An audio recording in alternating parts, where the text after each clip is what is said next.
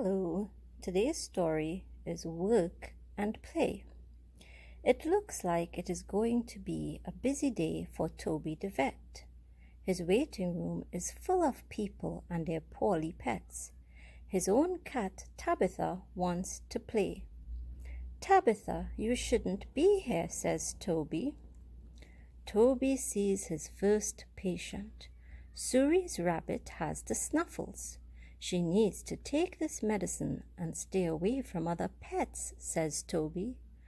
"Bring her back when she is better, as her claws need cutting too."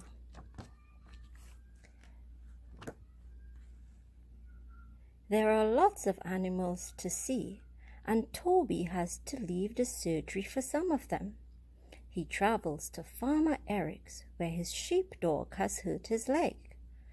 Tabitha doesn't want to be left out and has sneaked along with him. Poor Buddy holds up his leg for Toby to look at. It needs a bandage and some cream. "There, that should soon be better," says Toby. "Good dog. As for you, you naughty kitten, come on, time to go home." Back at the surgery, Toby is checking the x-rays for his next patient.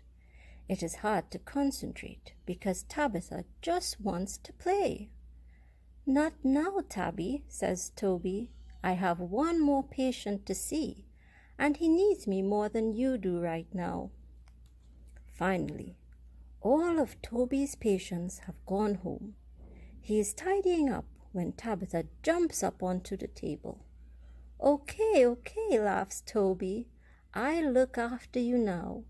After all, love and cuddles help to keep all pets happy and healthy." The end. Goodbye.